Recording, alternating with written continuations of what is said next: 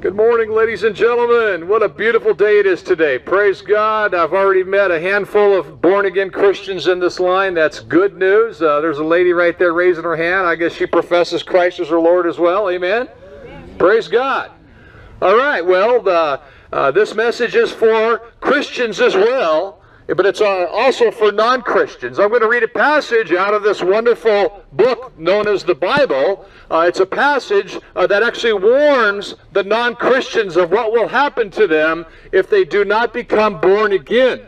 And it's the love of God that compels me to come out here and love by warning you, but also shed the grace and the gospel of Jesus Christ as well. Amen. Amen. In the book of Revelation, it's called the Great White Throne Judgment. And it's a warning, my friends. And then John said he saw in heaven, then I saw a great white throne, and him, Christ, who sat on it, from whose face the earth and the heaven fled away, and there was found no place for them. And I saw the dead, small and great, standing before God.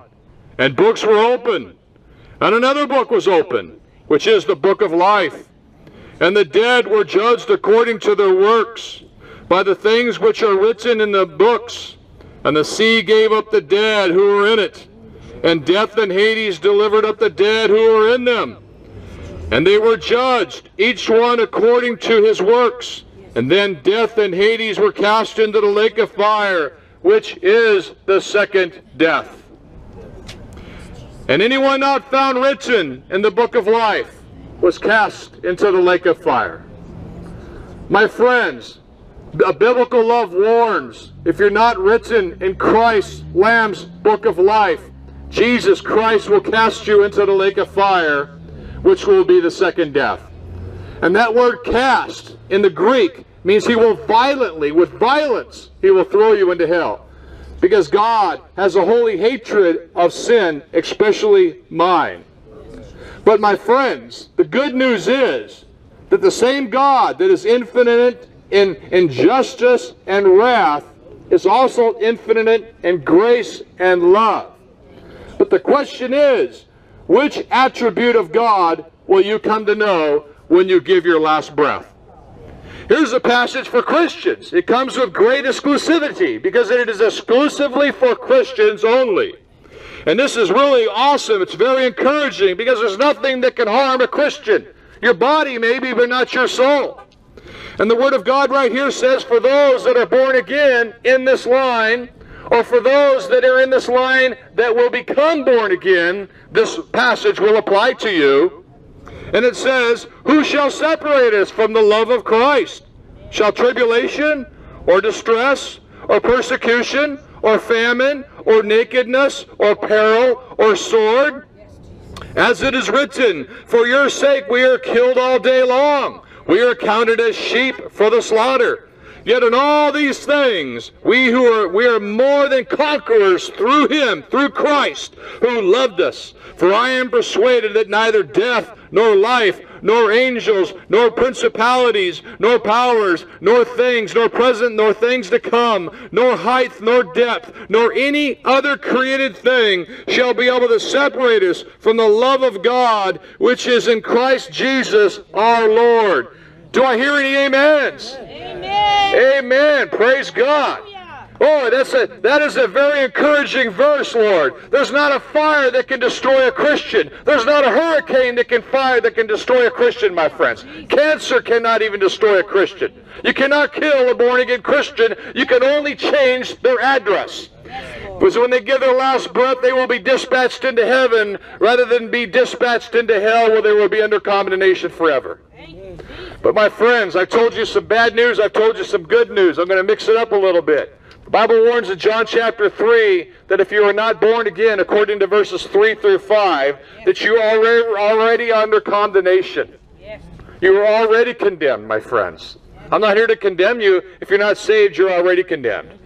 That's why you must be born again of the water and Holy Spirit. Because all it takes is one little sin to condemn you into hell. Just a little lie. What if you've lied? What if you've stolen? What if you had lust in your heart or committed adultery? What if you've committed murder? But Jesus said in Matthew chapter 5 that if you've had hatred towards anybody, that is murder. That means all the racists that we've seen on TV lately, they are committing murder according to God's holy standard. Yes, Jesus. They may have never pulled a trigger and killed a man, but according to God, they've killed many. And hatred in the heart is murder, my friends. But God is graceful and loving, and He will grant you repentance and a new creation in Christ, if you call upon the name of the Lord Jesus Christ to be saved. Amen. Jesus said, I am the way, the truth, and the life, and nobody comes to the Father but through me. My friends, Romans 6:23, again, the bad news and the good news in one verse. For the wages of our sin is death, but the free gift of God is eternal life through the Lord Jesus Christ. Woo, thank you, Jesus. Will you know Jesus Christ as your loving Savior? Yes. Or will you come to know Him as the judge of wrath that will throw you into the lake of fire? Yes. Please call upon the name of the Lord Jesus. Respond to that gospel call, folks. Yes, real quick, I'm going to close up with the gospel in a nutshell. It's also known as the remedy.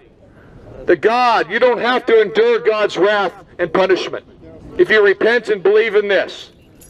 Most importantly, if you repent and believe in the one that I'm talking about right now, and that's that God the Father came to us in the form of His Son, God the Son, Jesus Christ, the second person of the Holy Trinity. He was conceived of the Holy Spirit, born of the virgin birth. Jesus Christ, the sinless, spotless Lamb of God, who had never sinned, the only man who had never sinned. Though He was man, He was fully God and fully man. He then went to that cross and He died of a brutal death on that cross because of my wicked sins. And then Christ was buried. And on the third day, Jesus Christ was bodily risen from the grave, my friends. And then He ascended into heaven, where He is seated at the right hand of the Father, right now, where He will intercede on your behalf if you call upon Him to be saved, if you become born again. My friends, I'm pleading to you. I'm pleading to you to call upon the name of the Lord Jesus for salvation, to repent and believe in that gospel, to receive Christ as your Lord and Savior, because Jesus Christ is either your Lord of all, or He's not your Lord at all. So please, repent and believe now before it's too late. God bless you all. If anybody has any prayer requests or has any questions, please ask any questions.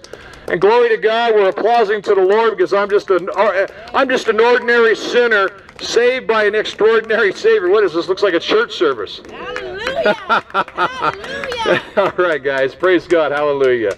I'm glad. I believe there's more professing Christians in this line than I've ever seen. Because I got God bumps. God bumps. I like that. God bumps. It's better than speed bumps. God bumps. Yeah. All right, folks. Thank you. That was wonderful. Anybody have any questions? That was, yes, Lord. Glorious. Father God, we thank you, Lord, for this crowd. Yes. Heavenly Father, we pray that you would be glorified. We pray that Christ would be exalted. We pray that your Holy Spirit will be manifested throughout all of these people, and that you would regenerate hearts here, Lord God. We know that your scripture already says that today is the day of salvation. But I pray, Lord, that we would experience that here in this crowd, those who are not truly born again. We thank you, Lord God, that Christians in this line were encouraged and exhorted. We give you all the glory and praise for that. And we pray for salvation for those that don't know you. In Christ's holy name, amen. Thank you. All right. Thank you. Amen. That's great. Okay. That was wonderful, sir. Well, praise God. The wonderful service. Thank you. Wonderful service. Thank you for your service. Thank you. You guys are all right. You guys are all right. God all right. bless you. All right. That was wonderful.